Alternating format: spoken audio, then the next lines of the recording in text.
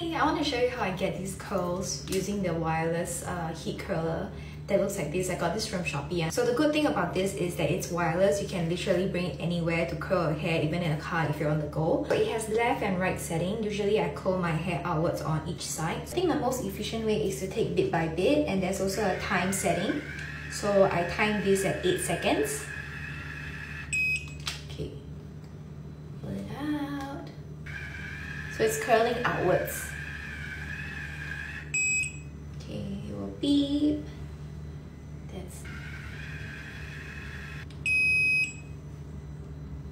loosen up my curls. If you do it overnight, your curls are gonna be like super wavy.